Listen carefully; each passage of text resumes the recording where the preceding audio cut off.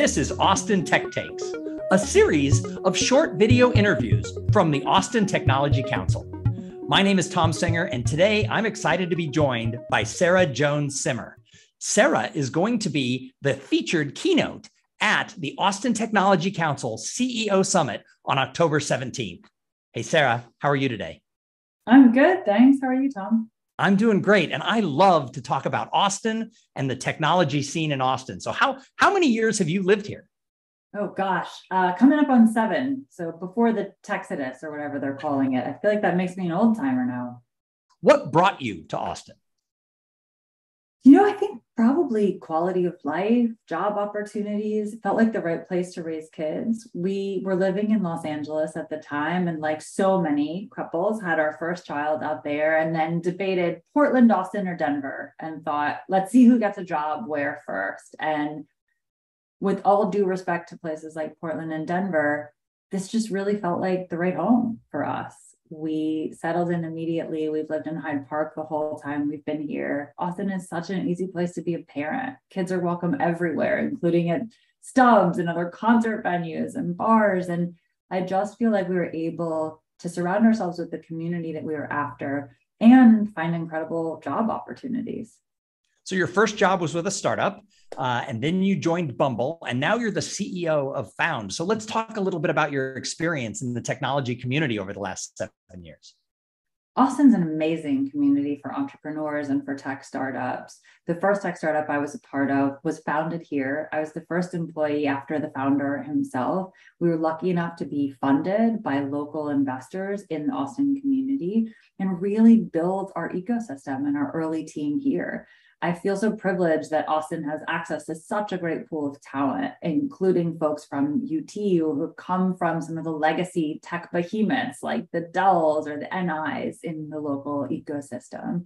And I feel like there's just an energy around the startup ecosystem here that, frankly, I haven't seen anywhere else. It's an energy and a collaboration at the same time, and it makes Austin really unique and special in that regard. One of the many things that you did is you worked on the strategy for Bumble's IPO. What was that like? Oh, gosh.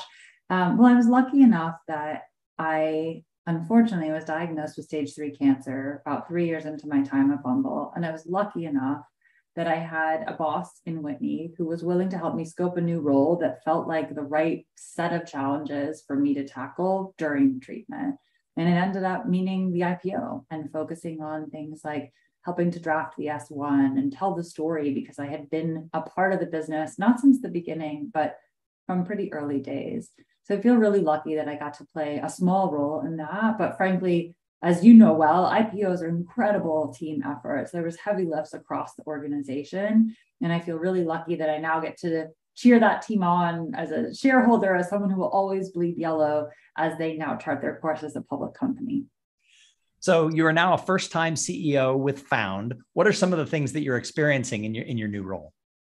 Gosh, the CEO journey is a really interesting one. I think there's a lot that can prepare you for it. And at the same time, there's a set of experiences that are really unique to being in the CEO seat.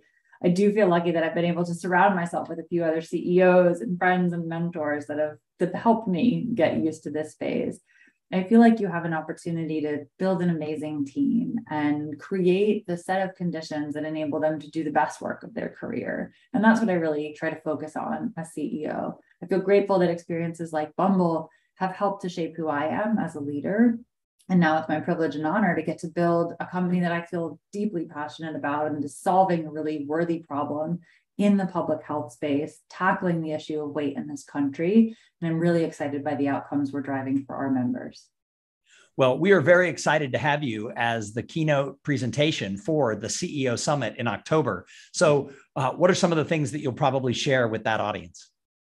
Oh, I'm excited to talk about things like courage and resilience. I'm excited to talk about strategy and communication.